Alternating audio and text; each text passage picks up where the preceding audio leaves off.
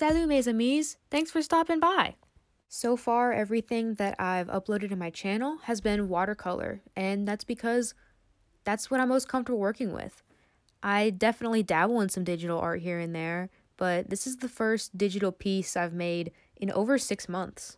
Working on this piece definitely helped me realize that there are some really good perks to being a digital artist. One of my favorite things about digital art is just how portable it is. I was using my iPad, Procreate, and an Apple Pencil, and I could paint anywhere. Also, you could change just about anything with your piece midway through making it. That means if I decided that I didn't like the way the lines were working, I could erase them, or I could use a little smudge tool to move them to the side. I could change what the background was after working with the piece, and I could even change my inking style if I wanted.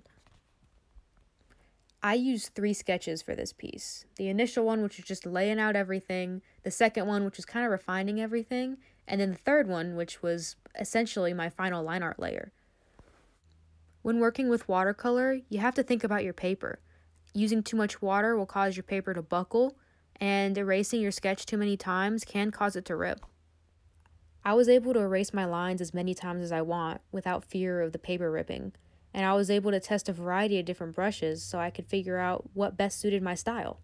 I finally ended up using the syrup brush to fill in large areas and the 6B pencil for my line art. I've seen a couple of digital artists using the 6B pencil here recently, and I wanted to test it out too. As I mentioned earlier, you can change the colors to whatever you want, whenever you want. I remember changing the skin tone a couple of times, and Luna's fur probably 3 times throughout the entirety of working on this. I wouldn't dream of trying to change the color of the skin midway through a watercolor piece. You kind of just have to deal with it. Later, you'll also notice that I added some things in. Like, Luna doesn't have arms right now, but midway through, it just didn't look right, so I gave her some arms. That would not be possible in my art style normally.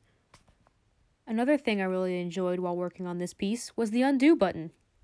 I found myself trying to paint traditionally after working on this piece, and I was trying to tap the table like how I tap my screen to undo something I did.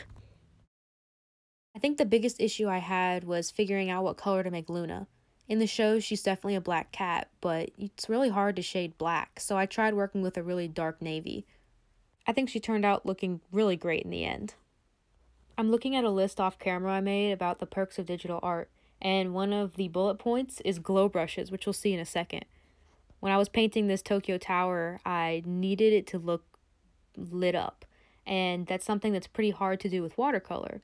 But whenever you're working in an art program, sometimes there'll be a glow brush, which I used here, and I think it turned out really great.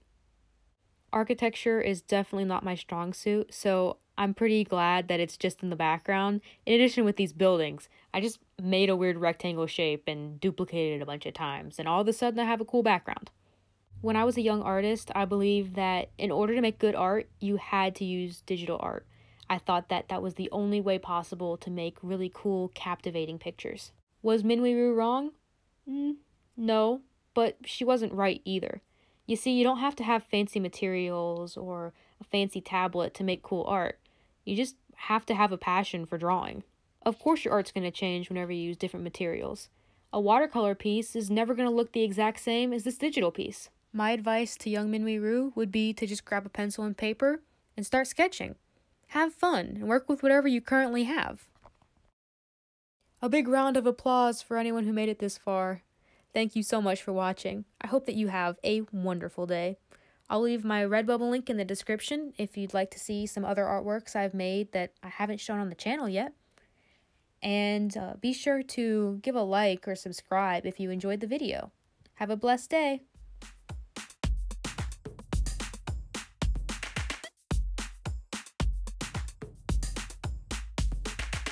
For anybody interested in my stats, here's how long it took me.